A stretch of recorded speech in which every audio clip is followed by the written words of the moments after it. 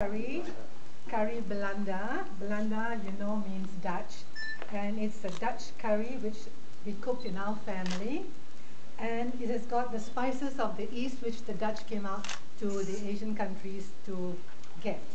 And this curry is made up of not only the spices of the East, but the local herbs like serai and lengkuas and ginger and the coconut milk that makes it, gives it the Malaysian flavor, and the addition of potatoes, Dutch flavor. And we eat it with rice. Dutch potatoes.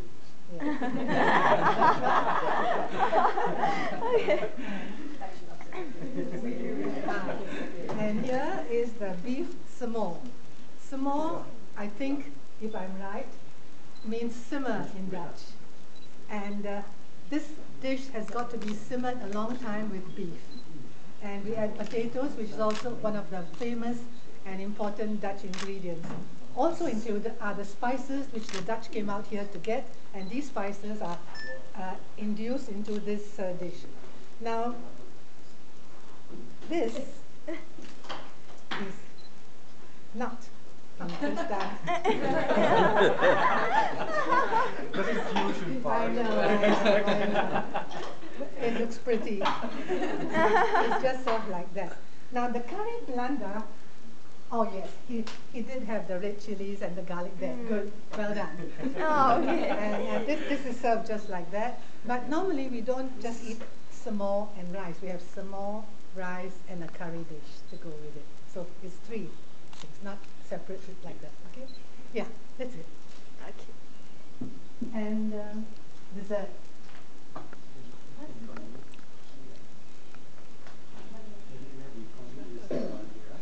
The condiment. Economy class. Oh, economy class, yeah. The same thing, okay. Separate container, okay, yeah. And my dessert? Yes, currently there is something Yeah. for this month.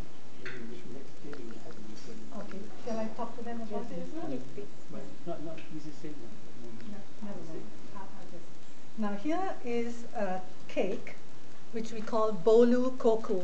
Bolu in Cristang means cake, and koku is coconut.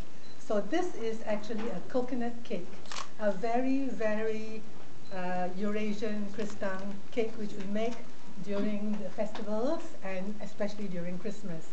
Now I added a little zing to it by putting a cardamom sauce. I made custard with cardamom and put it over the cake so that it had a better flavor.